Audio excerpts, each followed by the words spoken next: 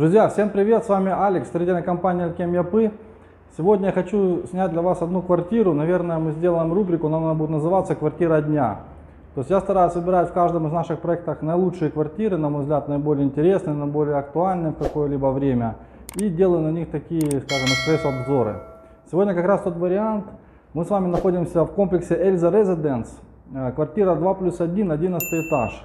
Назовем этот ролик, это самая доступная квартира по цене именно в этом комплексе. Почему именно этот комплекс? Этот комплекс будет сдаваться в ближайшее время, вот октябрь, конец октября, уже сдача этого комплекса. То есть из всех наших проектов это будет ближайшая сдача. В связи с ситуацией сейчас в России, вы знаете, что очень актуально стало именно приехать и побыстрее купить недвижимость и сразу в ней жить. То есть не все могут позволить себе купить сразу готовое жилье, кому-то все равно нужна рассрочка, хотя в этом случае тут в принципе рассрочка у нас тоже не получится, потому что сдача уже буквально через 1,5 месяца. Но тем не менее, эта квартира есть, она доступна, сейчас я ее покажу, на нее краткий обзор, и вы тогда сами сможете понять и определиться.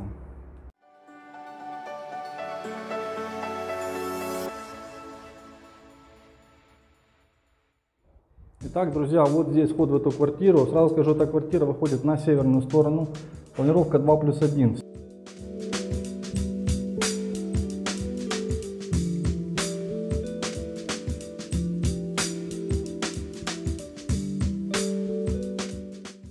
Все квартиры 2+1 остались на северную сторону. Еще есть 3+1 распашонки. Можете отдельно мне написать, я вам вышлю прайс-листы с остатками. Здесь вы видите подведен газ, он также будет заведен в квартиру, сюда вешается счетчик и можно уже использовать газ. Входная металлическая дверь, просторная прохожая.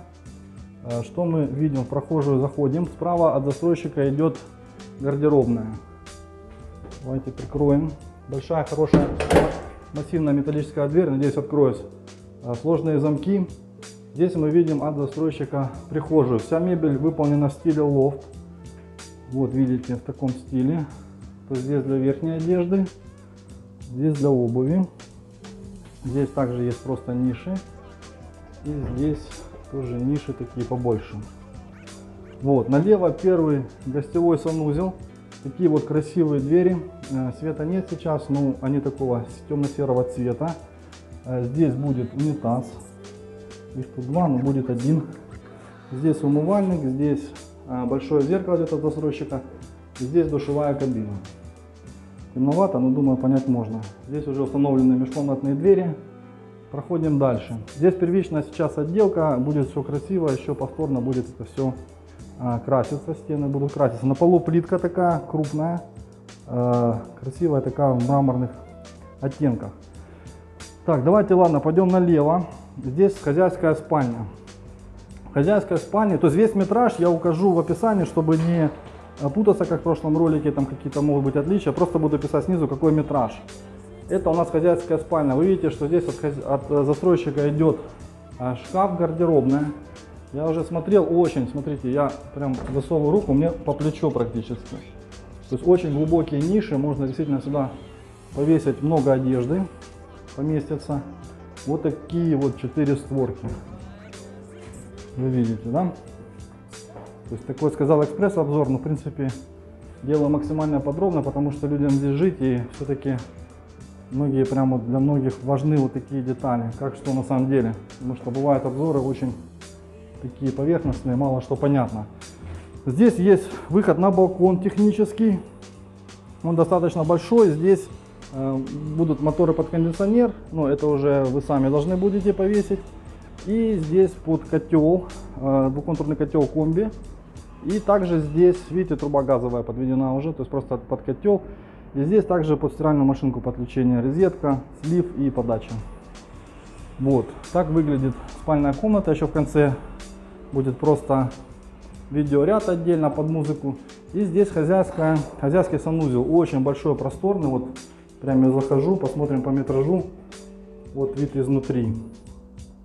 Посмотрите, здесь унитаз, вот получается по этот уровень душевая кабина, вот тумбочка и зеркало такое большое, очень у застройщика тоже идет. Таких в нескольких цветах выполнена плитка, в таких вот приятных темно-бежевых, светло-бежевых. В общем, сейчас она еще пока в шпаклевке, но все помоется, все будет красиво. Здесь межкомнатная дверь также присутствует и тоже выход под кондиционер. Сюда вот можно повесить кондиционер и все. Так, еще раз мы вот коридор. Налево у нас детская комната, большая такая с панорамным окном. Это французский балкон. Вот. Напомню, на 11 этаже мы находимся. Здесь можно, в принципе, поставить цветочки. Ну, так на крайний случай можно, в принципе, выйти даже так сюда. Встать, вот нога почти помещается. Вот. Так, по поводу вида из окна сейчас мы отдельно снимем. Ну, такая вот комнатка, скажем, а я скажу сразу, она не самая маленькая. То есть по сравнению с тем, что бывает, поверьте, здесь чувствуется достаточно себя просторно. Вот такая ниша есть. По метражу также укажу. Вот, еще пока нет наличников, но все это, естественно, будет. Вот, и гостиная, да, гостиная, салон, значит, кухня, совмещенная с гостиной. Здесь вы видите, также застройщик идет кухонный гарнитур в стиле лофт. Такой островок есть, столик. Вот, очень удобно. Вот, здесь, естественно, будет мраморная каменная столешница. Вот, полочки, ящички вы уже видите. Здесь ниша под холодильник. Вот, здесь такой стол. И такая вот просторная достаточно помещение. Отдельно можно поставить обеденный стол. Ну, много чего, диван. Раздатка под медиа. То есть телевизор, интернет. У нас во всех комплексах бесплатный спутниковый интернет идет. Вот, поэтому. И балкон, да, основной балкон, шикарный большой балкон, посмотрите. Там здесь еще тоже идутся работы. Очень большой, очень просторный. Вот такой балкон, панорамные окна. И давайте сразу, значит, вид покажу. Давайте так покажу. Ух, красота-то какая, лепота.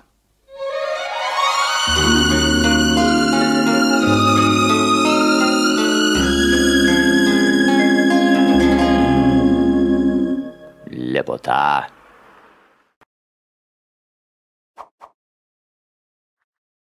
Значит, друзья, вы сами видите, какой шикарный панорамный вид на город открывается. Вот трасса Д400, буквально пару сотен метров. Вон едут автобусы. Вот пешочком пройтись, буквально маршрутки пешей доступности все. Также вот по этой дороге курсируют. Это уже квартальная, да. Это самый центр Тедже, красная линия. Вот, и там уже горы, вы видите, какая красота. Лепота. Дымки немного, погода немножко пасмурная. Ну, начало осени. Ну, друзья, поверьте, воздух потрясающий, вид шикарный. Сами все видите. Застройка в эту сторону гораздо менее плотная, чем в морскую сторону, поэтому здесь можно наслаждаться видами. Наш также, если что, проект Тедже Панорама, кому интересно, еще тоже там есть квартиры.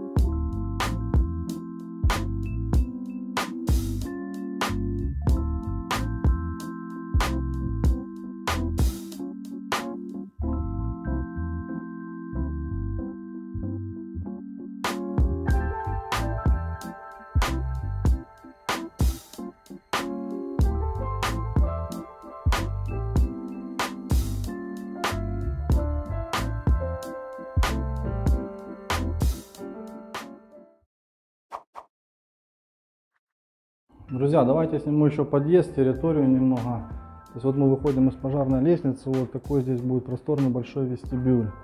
Вот здесь выход вот на территорию. Ну, основной будет выход. Здесь мы видим лифт, 2 лифта будет, 1 лифтовая шахта, там 2. Такой большой просторный вестибюль. Вот здесь будет центральный вход. Так, здесь парковка. Давайте сейчас немножко спустимся. Так, вот так выглядит здание с южной стороны. Здесь центральный вход. Вот так вот выглядит с южной стороны. Здесь будет парковка. Вот. Дальше будет такая здесь зона, будет здесь детская площадка, спортивная площадка, несколько беседок, ну такая будет зеленая локация.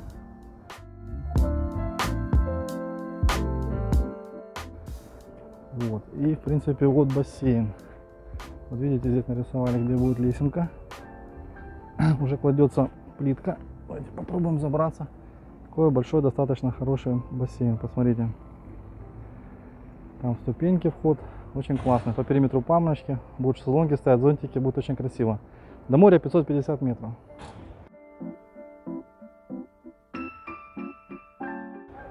Вот так выглядит территория.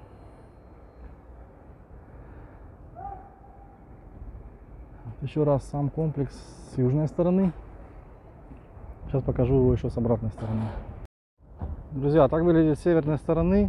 Я, наверное, забыл сказать, сколько стоит квартира. Квартира стоит 100 тысяч. Вот 11 этаж наш. Там мы только что были. Так выглядит с северной стороны. Здесь кафешка есть на первом этаже. Здесь агентство недвижимости. Это самая такая красная линия. Напротив магазин 101. Ну тут все есть. Здесь вот пиццерии различные есть, пекарни. Там шок-магазин. Вот так выглядит именно локация возле самого комплекса. Сейчас еще покажу анимацию. Друзья, пишите, звоните мне в WhatsApp, отвечу всем оперативно. Пока есть доступные квартиры.